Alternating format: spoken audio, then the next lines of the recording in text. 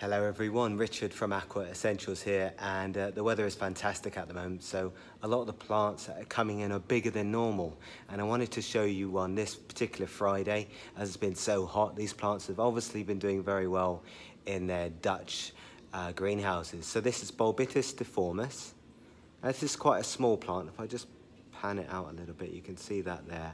Okay, a small fern type plant. It actually prefers medium light as opposed to lower light, which is what most ferns actually prefer.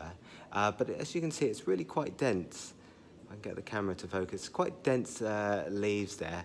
Now, like all ferns, you're going to need to tie these onto wood or rock. And because this one in particular prefers medium or higher lighting, it means it's going to be positioned best at the top of your aquarium. So if you have some wood that's coming out near the surface of your tank, that would be a perfect spot for Bolbitus difformis.